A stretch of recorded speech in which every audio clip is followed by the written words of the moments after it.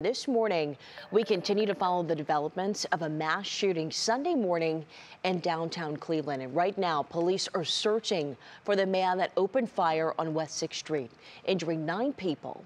And police say each victim was taken to MetroHealth with non-fatal injuries, but one of the victims is in serious condition this morning.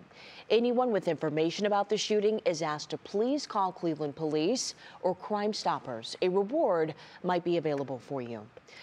Well, now residents and visitors are looking to city leaders for action and what can be done to curb violent crime in our city. Yeah, our Kiara Cotton joins us now live with what officials are saying following the incident. Kiara, good morning.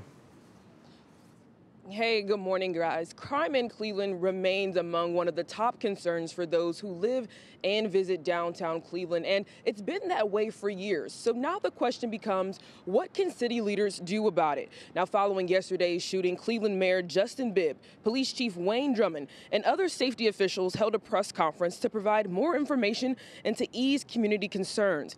Now, they championed the response of officers and EMS officials, but they called out legislators, saying their power to increase safety has been taken away.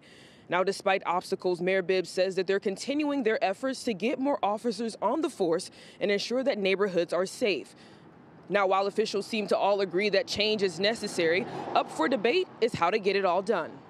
Tackling violent crime is a multi-pronged approach, not just law enforcement, not just the investments we're making in neighborhoods, but we need better legislation at the state and federal level to get illegal guns off our streets. We need to clean these streets up so people can walk to the stores, play with their kids in a playground, go downtown without having a fear of getting shot or hearing gunshots down there. I mean, downtown's thriving, and we need to get it just a little bit safer out there.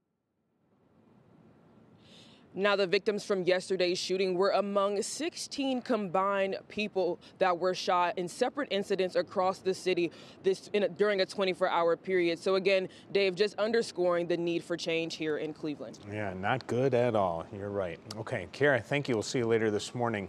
Meanwhile, the Cavaliers released a statement yesterday saying in part, quote, "Our hearts go out to the victims of today's tragic shooting in downtown Cleveland and their families. These horrific and preventable acts of violence remind us that there's still more that needs to be done to keep our streets and neighborhoods safe for all." We'll continue to follow this story as it develops throughout the day. You can find the latest information on our website, WKYC.com, and on the WKYC app.